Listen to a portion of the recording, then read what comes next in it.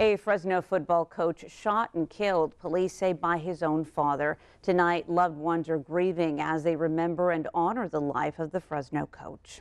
Thanks for joining us for Action News Live at 5. Good evening. I'm Warren Armstrong. And I'm Graciela Moreno. Developing now, authorities say they are continuing to investigate what led up to a Fresno father shooting and killing his own son. Tonight, the father is in jail, and friends and family are mourning the victim, Billy Wright Jr. Action News anchor Brittany Jacob is live in the newsroom now with reaction from the community. Brittany? As we head into Father's Day weekend, one father lost a son and two sons will grow up without a father. Tonight, family and friends I spoke with today are completely devastated after the tragic loss of Billy Wright Jr. A Fresno father is in jail after a heated argument turned deadly. 31-year-old William Billy Wright Jr. went to the Northwest Fresno home of his father, 52-year-old William Wright Sr. A family friend says Wright Jr. was visiting his father along with his young son, and that's when things took a drastic turn. They had an argument, and the argument was over how they discipline children, and ultimately we led with Mr. Sr. arming himself and tragically mortally wounding his own son. Authorities say the child wasn't in the home when the deadly shooting happened. Wright Sr. used an unregistered handgun that he had had for 30 years to shoot his son in the chest. Wright Jr.'s brother rushed him to Community Regional Medical Center where he died from his injuries. Devastated, shocking, unbelievable.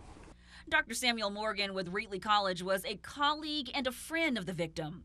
Wright Jr. was a member of the Reedley football team in 2009. Most recently, he was the school's defensive backs coach and student athlete program coordinator. Dr. Morgan says he was liked by everyone. He's the type of person you want around. Very positive, great motivator, and number one, a great example. Billy had one of those smiles where no matter what day you were having, when he walked up with his smile, it made you smile. Authorities tell Action News Wright Sr. does not have much of a criminal history. Officials say after the shooting, he was cooperative and remained on scene for questioning. Wright Sr. was later arrested and booked on one count of murder. And while the argument escalated to a tragic ending, Lieutenant Cervantes says it could have been prevented. It's unfortunate that it has to get to this level. My suggestion would be that calmer heads always prevail. When you have a situation that rises to that level where you believe a physical encounter is about to ensue, simply better to just leave that location. Now, Billy Wright Jr. worked as a federal correction officer in Chowchilla and was an assistant football coach at the College of the Sequoias in Visalia. Tonight, the college releasing this statement. The world lost a wonderful person, educator, and coach yesterday, and the COS family mourns his passing. We will all miss Billy's abundant energy and dedication to student success, end quote.